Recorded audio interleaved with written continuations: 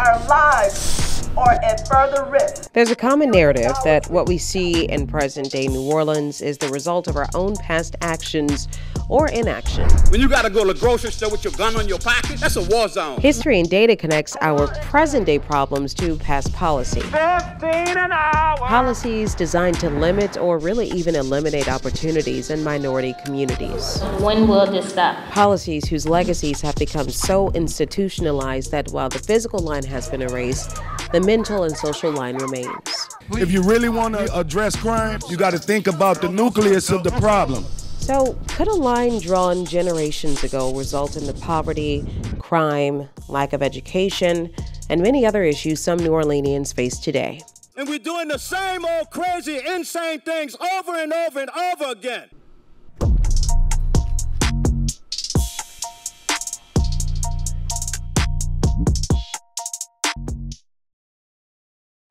I'd never crave a po' boy because I don't eat bread like that. Shoot. I'm going to give me a hot sausage with cheese.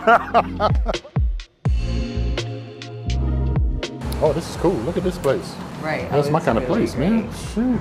These are all black books, too.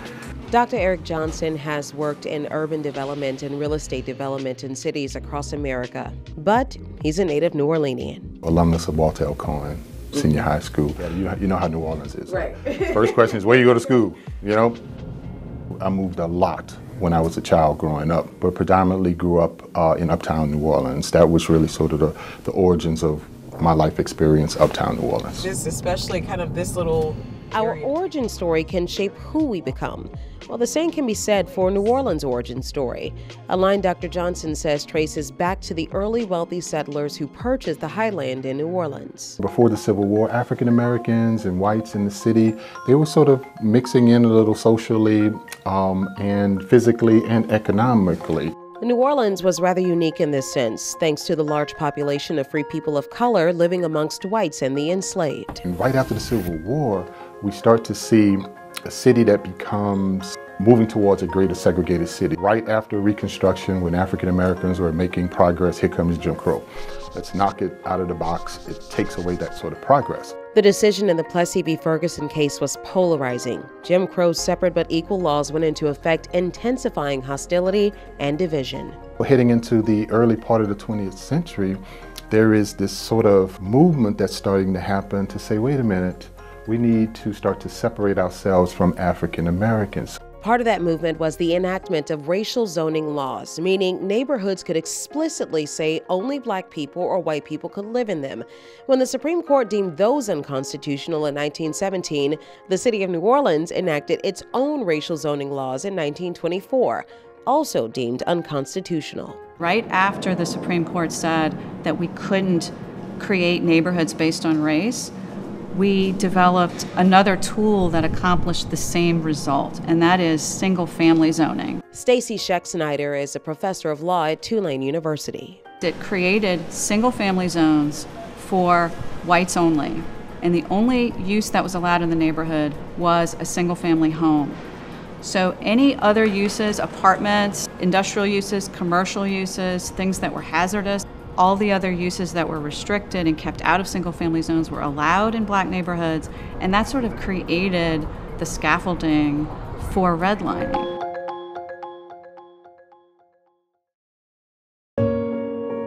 Great Depression. The idea was, let's jumpstart the construction industry through home ownership.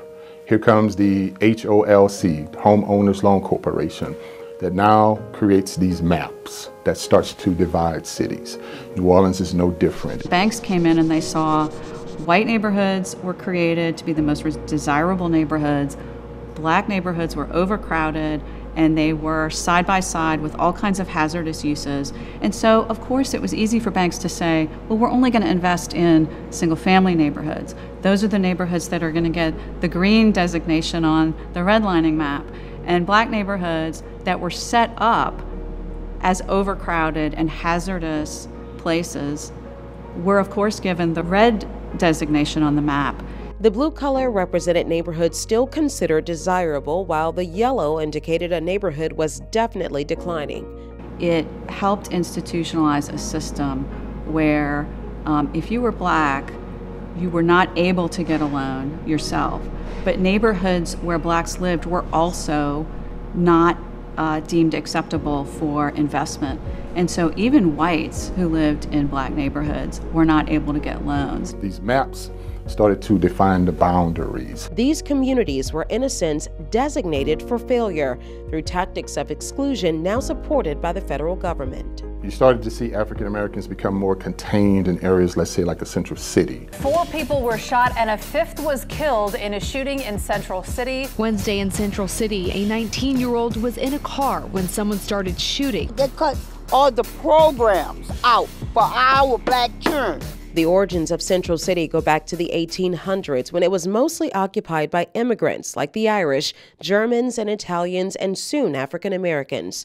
The Data Research Center described the area as a large, mosquito-infested and swampy area that was below sea level. The homes are mostly clustered tightly together and done shotgun style, with a large percent of renters.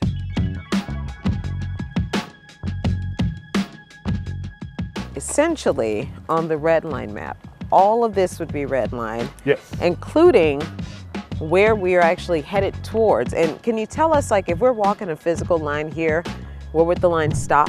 That line, you cross St. Charles Avenue on the other side, you start to get more into the green category. The streetcar line is a natural boundary, right? That begins to create sort of a different feel and some could call it a barricade to the other side. Natural barricades, some unnatural barricades creates a sort of distinction and separation. A separation that is only minutes, if not seconds apart. If you're going to contain people, they don't have access to the growth of the economy, mobility where economic opportunities are, and this whole thing is moving generation after generation. Dr. Johnson says concentrated poverty and segregation not only limits social and economic opportunity, but it's the impetus of the racial wealth gap in New Orleans. The only way you get wealth in this country, if you are either low income or middle, is through home ownership, the equity built there.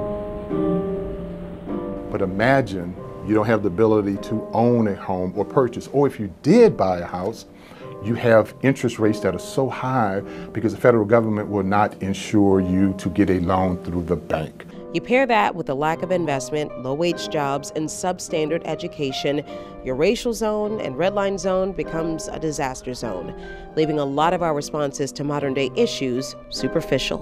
Where is the facility? We went from integration to gentrification. This is not justice, because no one can achieve justice under an unjust system that prioritizes profit over people.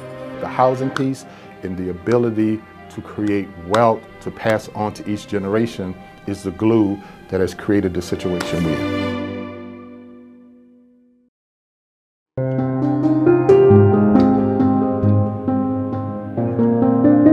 From the pre-1930s all the way to about 1970 or so, the amount of homes built in New Orleans. And if you do a simple calculation on what those houses sold for back then and what they sell for today, right? Right. And how much lost wealth as a result of that you basically frozen out of. You got to think about that. Right. That is like massive.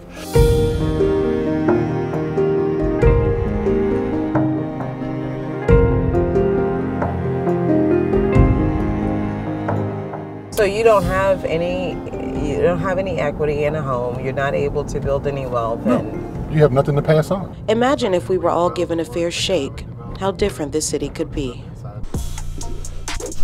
Our lives are at further risk. There's a common narrative that what we see in present-day New Orleans is the result of our own past actions or inaction. Come and throw me out of my home that I done worked and paid for? History and data connects our present-day problems to past policy. 15 an hour. Policies designed to limit or really even eliminate opportunities in minority communities. If I lose my job, where am I going? Policies whose legacies have become so institutionalized that while the physical line has been erased, the mental and social line remains. Living in a car, being depressed, being stressed out, not having food to eat is not an excuse. So, could a line drawn generations ago result in the poverty, crime, lack of education, and many other issues some New Orleanians face today? Until we start investing in people and put the political agendas aside, the city is going to continue to burn.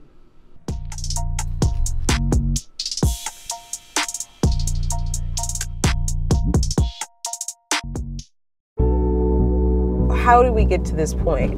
Why are these attitudes, how have these attitudes become so kind of prevalent and ingrained in us to think this way? Like, even when we think about the neighborhoods, the communities, well, those people don't want to, and I hear those people a lot.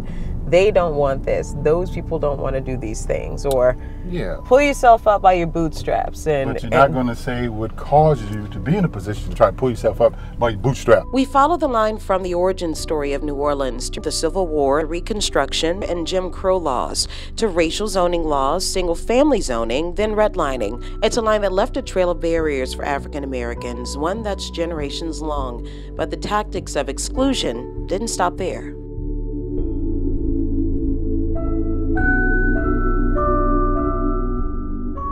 Back in the old days, we actually had racial covenants where you were required to only sell to a certain race. If any property owner tries to transfer the property to a black resident, then anyone in the neighborhood can sue to enforce the covenant. If it's enforced, it could mean that a black homeowner could be evicted from the property that they purchased. And that's not even if they don't owe anything, they didn't do anything. Correct. It's just because they're black in a white neighborhood. Correct.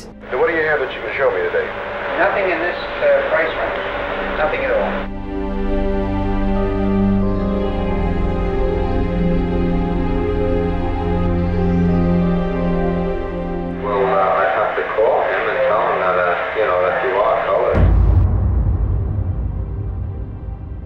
This practice was prevalent between the 1910s and the 60s.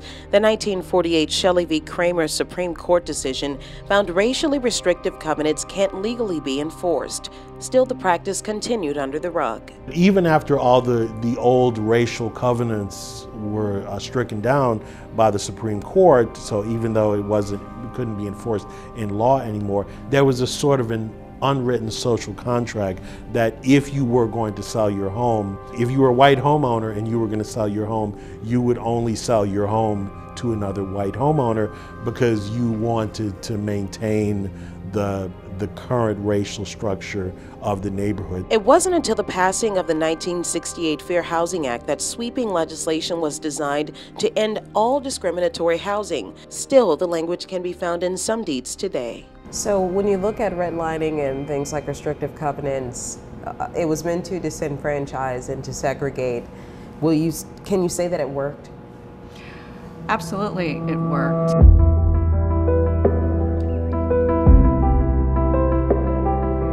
Well, there's a lot of things that we haven't had because of racism. Housing discrimination was banned on paper, but white realtors would use another concept to alter the racial makeup of neighborhoods now forced to integrate.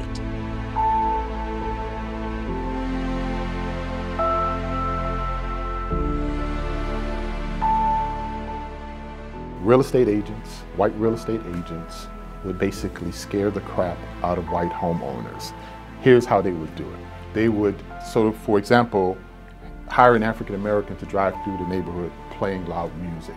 Hiring an African American woman to walk down the neighborhood pushing a stroller with black kids in it. Having an African American call a white household using a traditional black name and scare the crap out of them.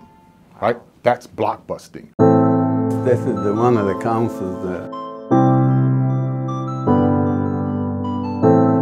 Someone who knows all too well about the practice is former city council member Jim Singleton. So you go through the process, you get the house, everything goes smoothly. And I thought it was anyway. So you start to move in. Yeah. What happens? The day I was moving, that was March the 13th. I remember that date, 1968, when I was getting ready to move in. The gentleman next door, keeping in mind, all white. I'm moving into the middle of a neighborhood that is all white. at the time, and he swore that he would never spend a night in the block with a colored person. So I backed up to move in. He backed up with a U-Haul to move out. And the problem started from there. The next morning when I woke up and looked outside, there was a for sale sign on every house, and not just this block, but in this area around. I had heard about it and read about it from other places, but I never had the experience of dealing with it. Blockbusting lent itself to another discriminatory practice called steering.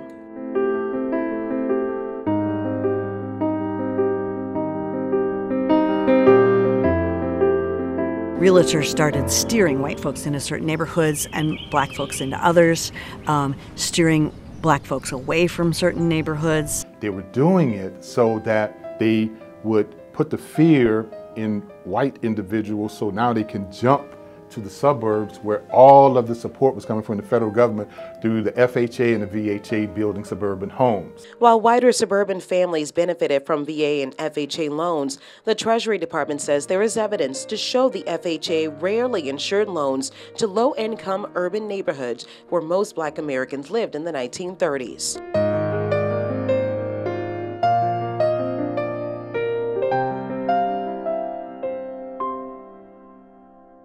Left in the city's urban core, Black families were sold the homes left behind by white families, but at a more expensive rate under less desirable terms. With the limited ability to get capital funding and low-wage jobs, we began to see the impact of white flight. Okay, now here's some homes for you. What we're gonna do? Charge you higher interest rates, or we're going to allow you to buy it on contract. If you miss one payment, we're going to take the house from you. Guess what? You don't build any equity. I just think that people did not have the money or the resources in terms of the jobs that they had and what the payment was, and then moving in.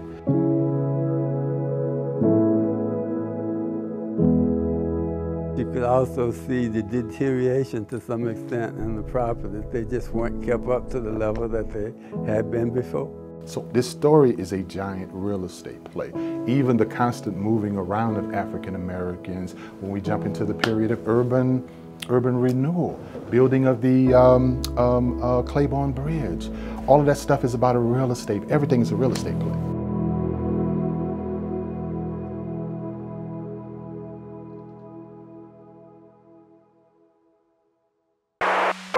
Our lives are at further risk.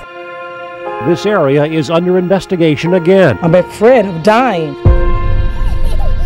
How many children was actually tested at Moulton School? The EPA should help us. Neighborhoods were built on top of hazardous waste sites because under current EPA laws, it's illegal, but it wasn't always illegal. They found 7 homes with alarming levels of lead poisoning. Our children don't have a chance.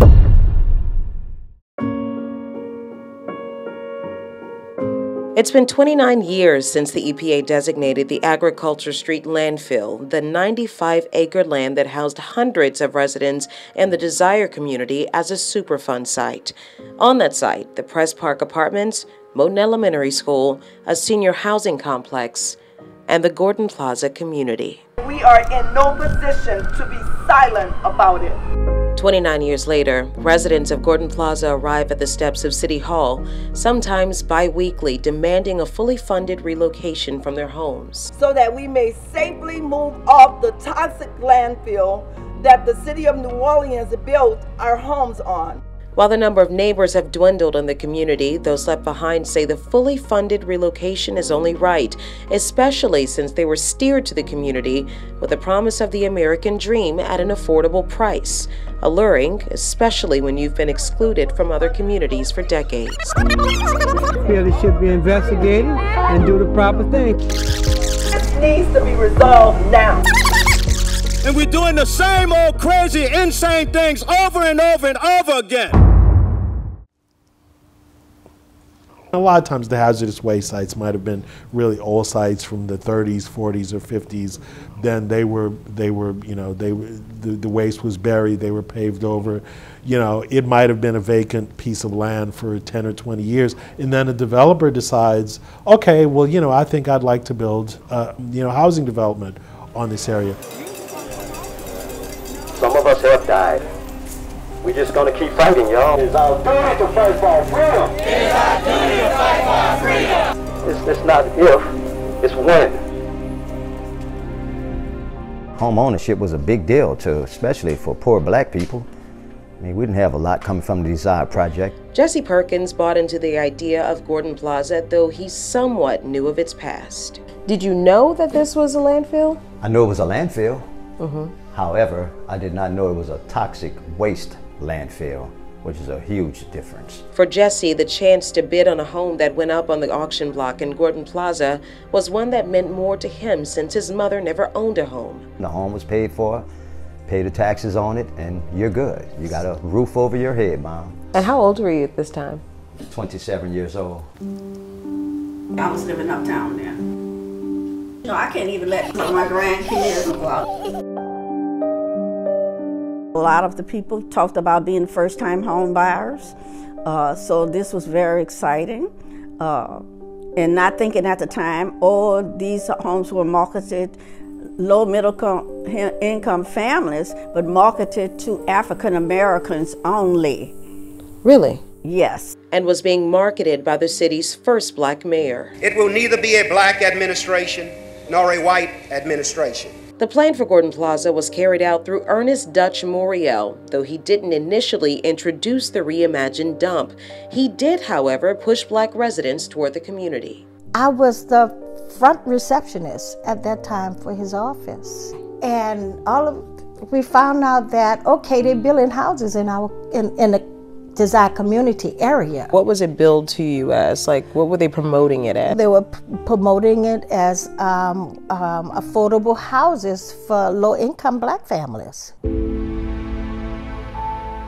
But if you ask residents and environmental activists, the affordable housing came with a major cost. I've been sick a lot more since I've been working here. Environmentalists petitioned the EPA to test at Gordon Plaza after nearby Moton Elementary School found lead contamination in the soil. We want to know, what are they going to do about it? But the amount wasn't enough to meet the EPA standards based on the hazard ranking system at the time. We found nothing on the school ground. But the Gordon Plaza community began to rumble about the site's past. Passed out brochure or information was provided. They went door to door and just in talking to some of the neighbors and receiving flyers on my door that they were holding meetings at the community center. And what did you find, or what did you learn? I found that people were very displeased because of what they were finding when they dug up their yards to plant vegetables. Well, we knew as you was digging that we knew we was gonna find like bottles and stuff. We continued to dig and continued to dig, and it was a can. How big was it? It was a gasoline can. Okay. But on that gasoline can, it had a skeleton head. So, and it said poison. For more than 50 years, this was the site of a large city landfill, although there were no records kept of what was dumped here during that period of time. The EPA comes out again to test the soil after a sewage leak at the Moton School in 1993. By this time, the hazard ranking system had changed. The results were enough to qualify Gordon Plaza, Press Park, and the Moton Elementary School as a Superfund site. Despite the EPA telling the community earlier there wasn't a dangerous level of pollutants. Had you known then what you know now, I would not. The school closed in 1994. These people on the school board just were not listening. They wouldn't listen to the reports. They wouldn't listen to what the scientists told us, and they just decided that they wanted to build it there and they were going to do it no matter what. Years later, people start developing mysterious illnesses, and they don't understand why, and they're clustering in one specific area. After testing the site, chemist Wilma Subra told the Louisiana Weekly the Agriculture Street landfill is contaminated with arsenic, lead, and polynuclear aromatic hydrocarbons. Among more than 140 toxic materials, at least 49 of which are associated with cancer. I am a breast cancer survivor. There's a number of people around in this area that have died of cancer. A 2019 Louisiana Tumor Registry report also found Gordon Plaza is within the census tract to have the second highest consistent rate of cancer in Louisiana, though they stopped short of linking those instances to the toxic substances that were found on the ground because they're tough to prove. Weren't you fearful to stay here? Yes, but at the same time, you're going through so much. You know, your daily living. You can't just jump up and move somewhere else. And you're looking for a solution, thinking that everybody will do it the right way. Immediately after the Superfund designation, residents asked to be moved. Instead, the EPA did remedial work, cleaning up and removing some of the soil, putting down a geotextile barrier, and topping it with new cleaned soil. We've had several lawsuits, civil lawsuit, and you're meeting with the politicians, you're meeting with the experts, medical, you're meeting with the attorneys, and then all of it gets just by the wayside. And we owe them to communicate the entire piece, and we will do that. What you can do is come live on the site. This story doesn't have an ending, because those meetings are ongoing. You need to use it to move us off toxic land. Over the course of 3 decades, there have been small inches towards what's considered a victory for these residents. We had no clue. I would have never even thought about purchasing a home here if I had known that. It required us to fight and toil. We don't need an RFP at all. We can move today on what we've already submitted. But until they are moved from the land the city government pushed them towards, they won't be satisfied.